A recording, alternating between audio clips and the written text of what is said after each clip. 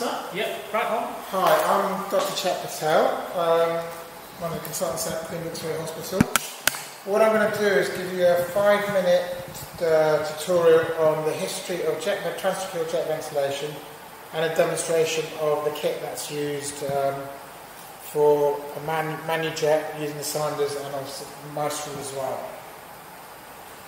Right. Introduce yourselves, guys.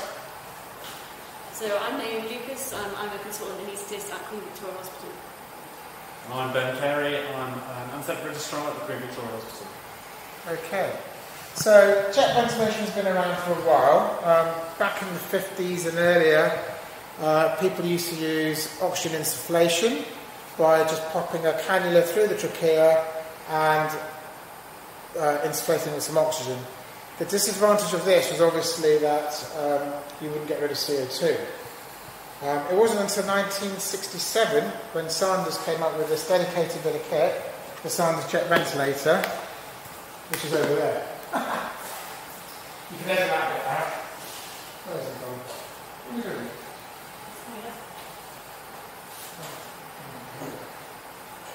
Okay. You can edit that bit. So this is the Sanders jet ventilator.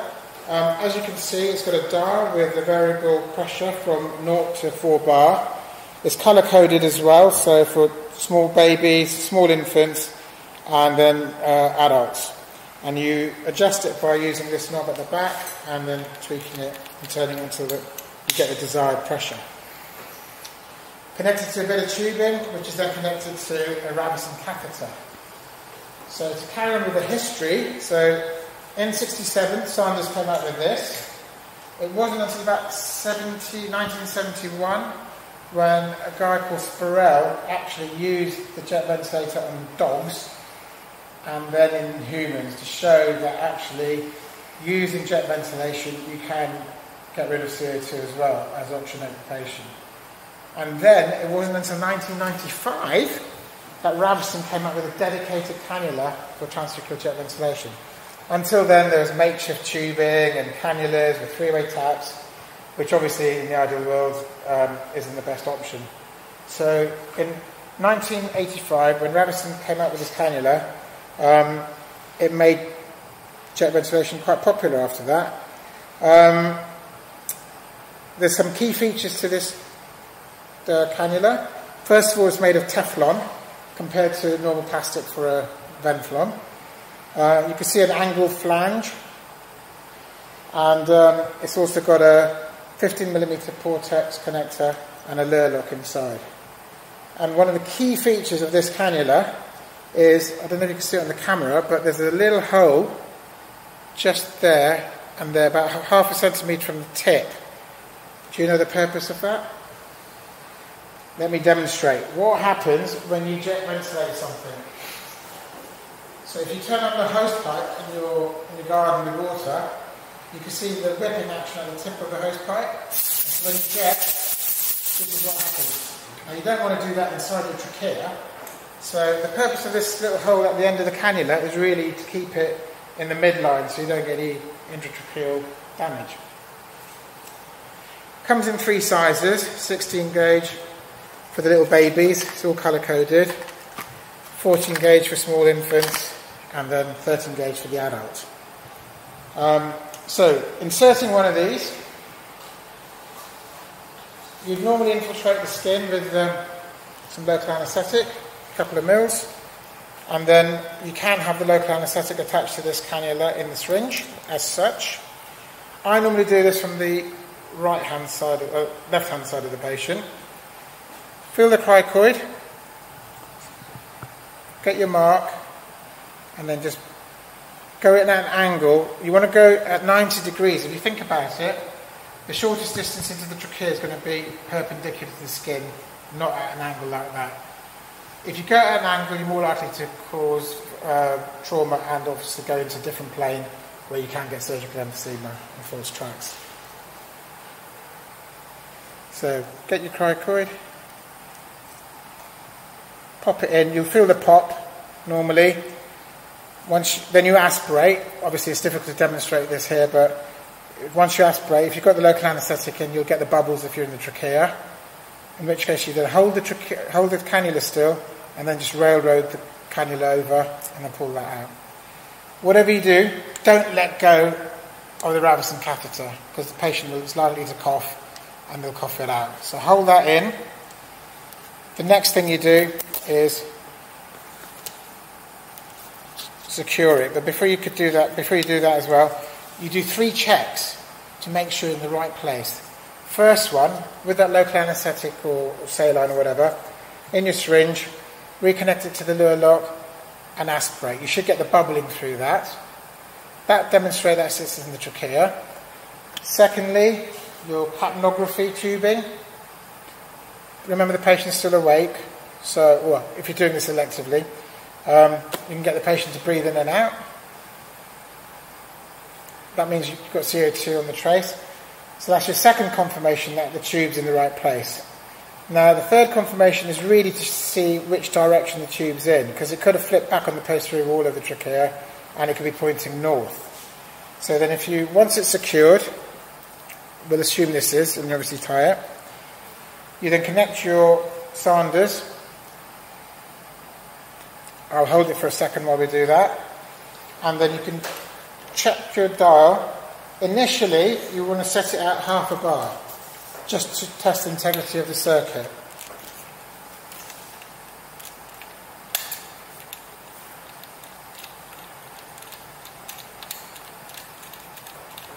So get to your half bar.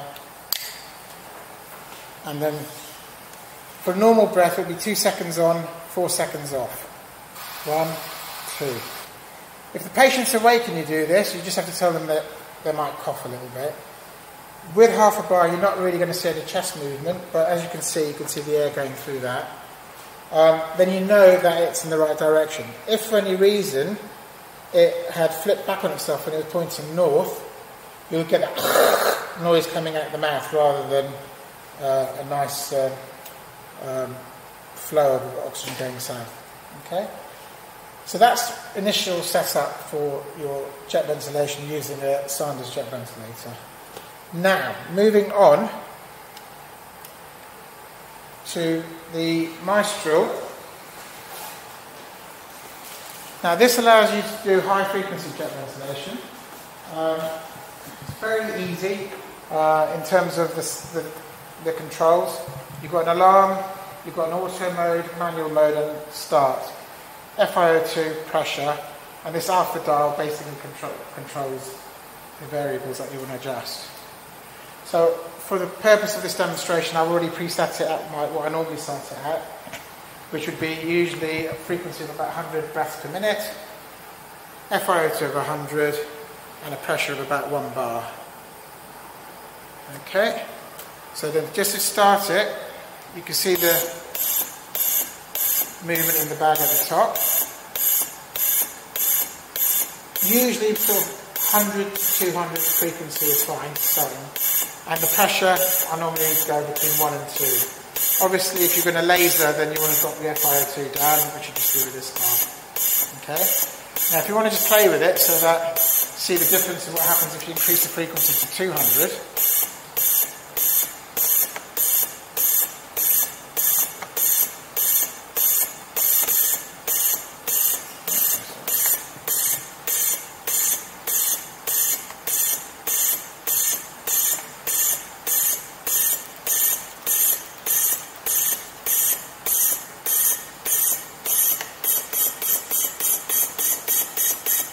Now you can see using the bag that even a frequency of 200 isn't really going to cause any barrel trauma.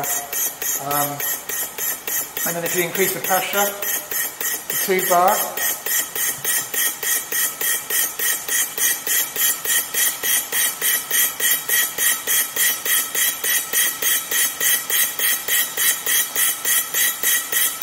and you can adjust that as you anaesthetise the patient and you're trying to get good chest movement. Obviously with this you're not going to see CO2 at the moment. Okay, so now if we change this to manual mode and then we press start. Each time you want to take a breath, you just press start.